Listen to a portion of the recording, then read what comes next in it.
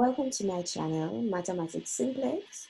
My name is Trisha Morris, and just as how you're seeing the ocean, loving the scenery, that is what I want you to grasp today and for the rest of the time that you watch my videos. Don't forget to subscribe to my YouTube channel. Press that button. You won't miss anything once you press it.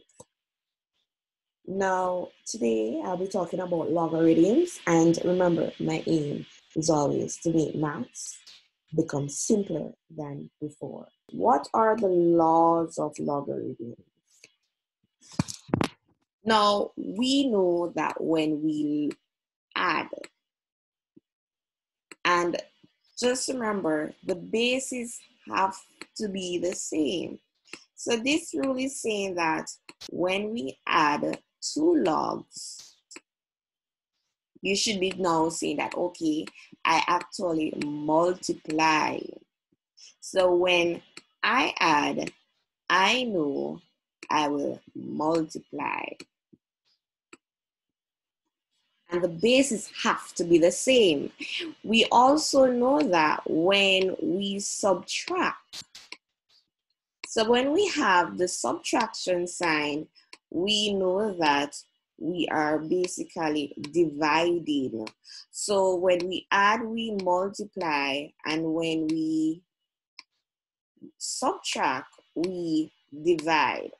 So you're going to see me have P over Q.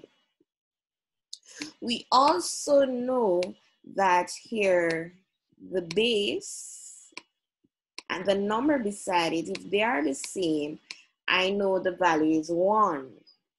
We also know that it doesn't matter what is my base, as long as I see log 1, the answer is 0. Finally, we have that if we have a power.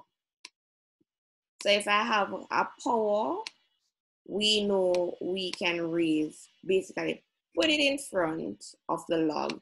So you have n log x p, and those are the laws. Now, let's look at this. So if I have log, say, 2, 8, we should realize that I need to apply the last law that I have, because 8, I know it is the same thing as 2 to the 3. And then applying the rule that says we can bring the power in front. So if I carry this power in front, it becomes 3 log 2, 2. And then we know that this rule is saying if these are the same, then it is 1. All of this is the same. So it means that this is 3 times the number 1. So 3 times 1 is 3.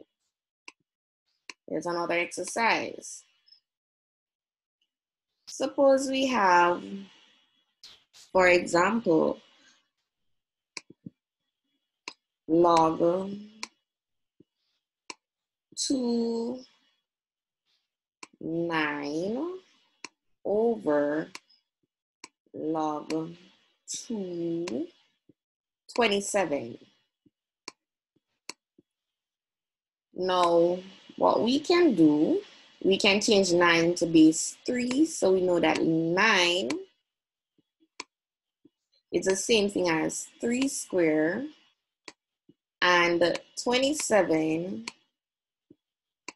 is the same thing as 3 to the 3.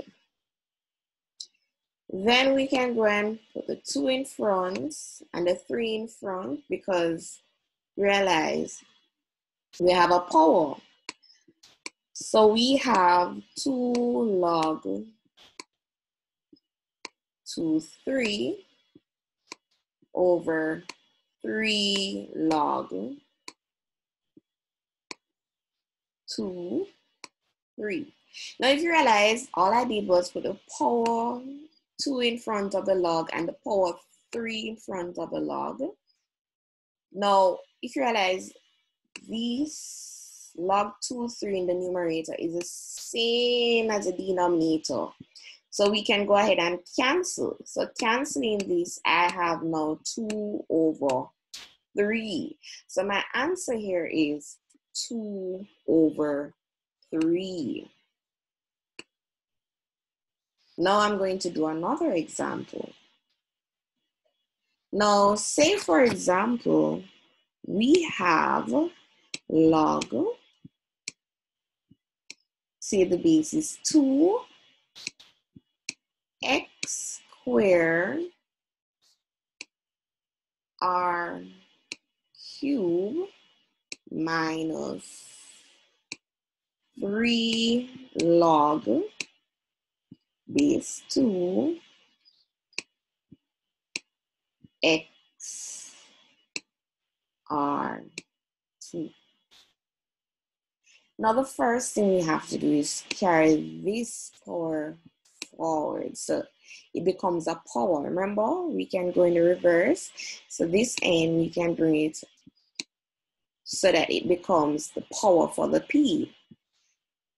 So if you have it right here, we'll write back log 2 base 2 x squared r cubed minus log 2.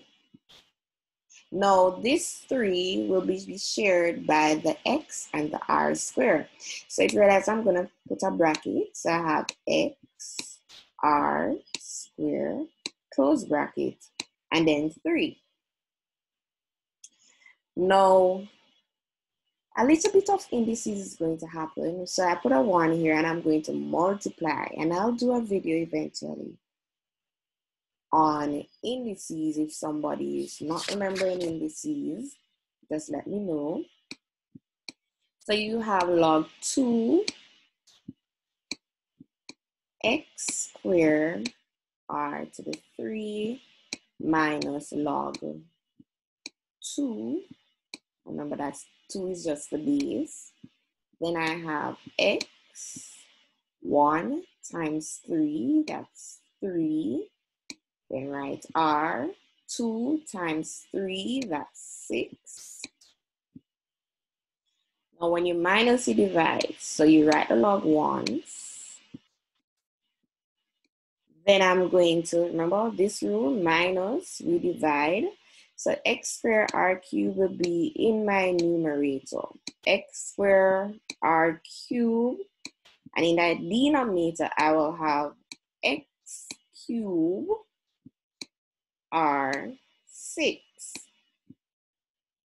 Now, we can either subtract using laws of indices, or we can eliminate. Now, I am going to use a subtraction. So, subtraction means that I write the base 1, so I have x. Then the power for x is 2 minus 3. And then for r, I write the base r, then I write the numerator power first. So it's 3 minus 6. So it means that, what do I have? It's log, or what I'll do, I'll just simplify it right here rather than put it in this corner. So 2 minus 3, that will be negative 1. So this is x to the negative 1. And this is a r 3 minus 6. So I'm going to erase this part. And 3 minus 6, that's a negative 3. And that's it. Now for addition, we know we multiply. So what I'm going to do, I am going to redo this. But if we have multiplication, so I'm going to do it in terms of when we have multiplication, what will happen? So we have x squared r to the 3 minus 3. Again, we write back log 2 base 2. x squared r cubed minus log 2. Then in bracket, I'm going to have x r squared, close bracket, and then we have the power 3. Just as before, indices laws, we have to multiply the powers. So you have 2 log x squared r cubed minus log 2. 1 times 3, so that is x to the 3. 2 times 3, that's r to the 6.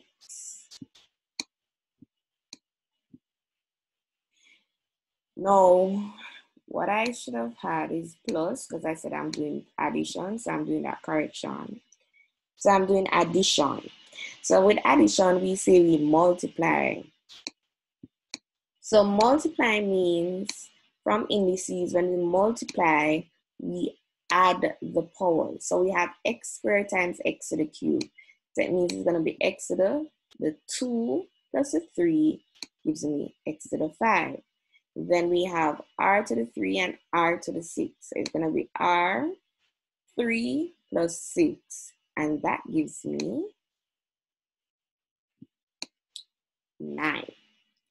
So in this case, when addition, we still have to count the power. Remember, the x and the r squared are both sharing the power.